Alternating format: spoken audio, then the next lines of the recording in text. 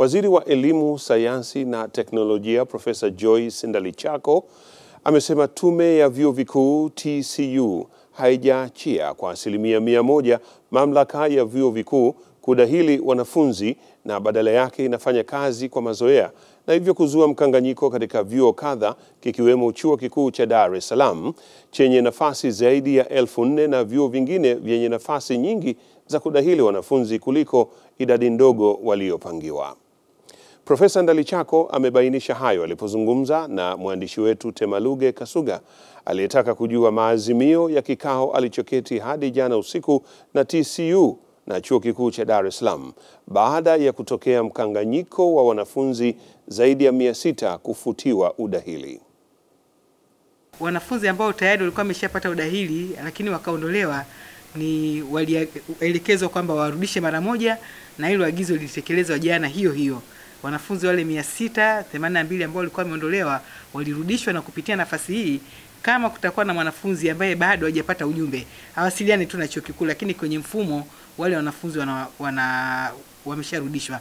Lakini pili, mpaka jana Chuo Kikuu cha Dar es Salaam kilikuwa kimeshafikisha wanafunzi karibia kama 7,200, yani karibia nusu tu ya uwezo wa chuo, kwa sababu kina uwezo wa kuchukua wanafunzi 15,000.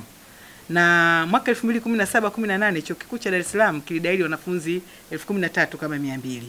Lakini walioenda kuripoti walikuwa kama 11,000, kwa sababu wengine wakaenda kuripoti kutokana na sababu mbalimbali.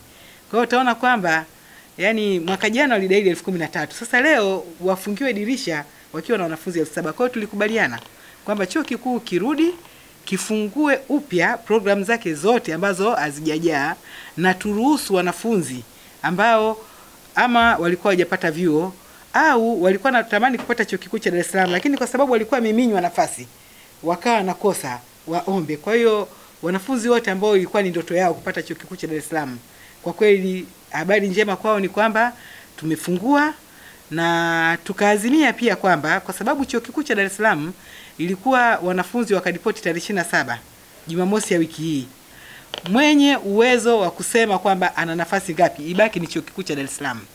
Kwa hiyo atafanya udahili kulingana na nafasi zake, na ili kuondoa usumbufu kwa wanafunzi, akikamilisha udahili asipeleke majina TCU kwanza, sijui apeleke kodi kujiverify, yani awatangazie moja kwa moja kwamba hawa wanafunzi wamechaguliwa ili waweze kujiunga. Na ni kwa nini karani aliweza kupunguza idadi ya wanafunzi kwa kiwango hicho?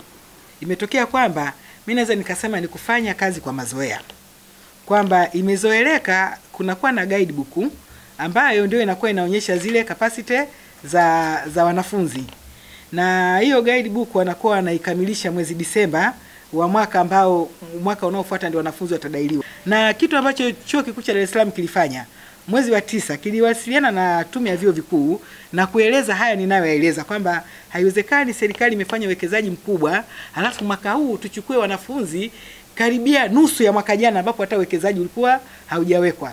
Sasa Tume ya Vyuo Vikuu wakawa wamesema kwamba kwa sababu hatujahakiki, kwa hiyo hatuwezi tukaruhusu. Chuo Kikuu cha Dar es Salaam akasema tuko hapa wote Dar es Salaam, kuna tatizo gani? Namna mfumo ulivyotengenezwa. Kwa mfano, kama programu imepewa kwamba itachukua wanafunzi 80, walikuwa wakichukua wanafunzi 81, amezidi mmoja, wote sasa 81 wanaondolewa. Kwa hiyo programu inabaki na 0.